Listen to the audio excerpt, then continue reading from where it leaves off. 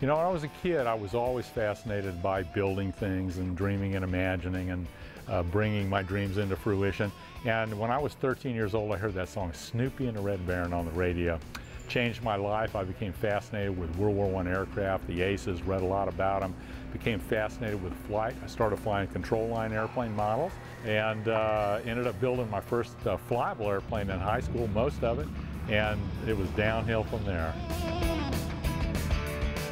Early on, I became fascinated with the history of flight and vintage airplanes, and when I was in a position to be able to restore airplanes, collect them, like to share them, which is one of the reasons why I started the museum in Miami, and one of the reasons why I moved up to Central Florida, because I needed a bigger space to show my airplanes off.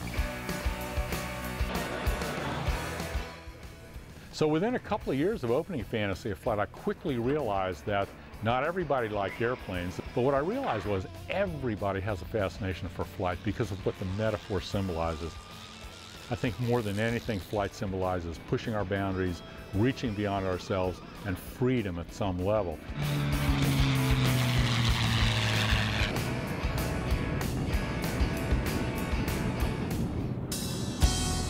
When we fly along from our lofty perch, at one sense, we get to look down at the world below us and see our reality from a higher perspective.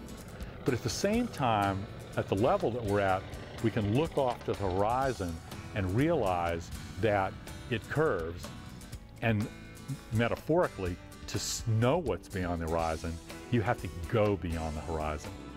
It's that following our imagination beyond ourselves that really is what the Fantasy of Flight concept is all about. And I think that type of inspiring insight happens for a lot of people that eventually take to the sky. And if you can control an airplane, especially from a kid's perspective, you have the ability to control your life. You know, here at Fantasy of Flight, we're very proud of what we accomplished.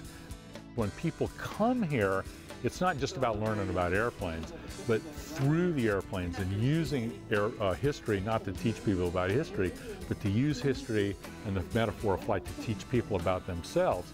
People will self-discover something about themselves for themselves.